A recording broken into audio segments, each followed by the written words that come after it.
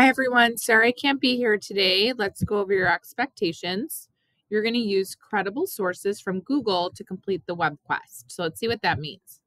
A lot of inventions are really just combinations of several older inventions.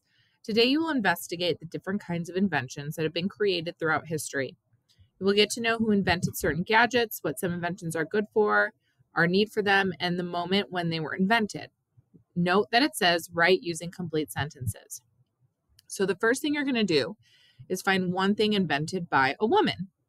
You're going to tell us who invented it, what it was used for, why it was invented, the website you used for this information. It cannot just be Google, and then a picture of the invention. You'll go through and complete all of those, and then if you have any missing work from the week, you can certainly do that.